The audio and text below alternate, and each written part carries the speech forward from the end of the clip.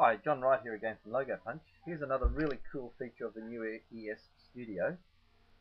I'm sure many of you have been asked by customers to convert your embroidery file or their embroidery file into a CDR or vector file suitable for screen printing.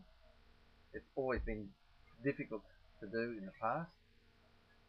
Here it's just a piece of cake. So I'm just doing a quick redraw to show you that this is an EMB digitized embroidery file. Okay, then once it's done the job, we simply select all, hit the convert button.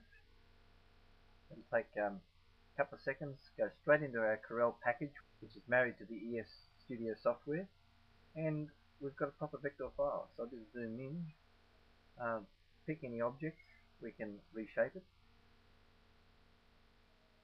just using the normal vector tools, color it, select the next one, make it red, select any of our line detail. Perhaps we want to make it wider for some reason. You've got the full power of the Corel graphics suite. So how easy could that be to convert from an EMB file straight into a vectorized CDR file with full color separation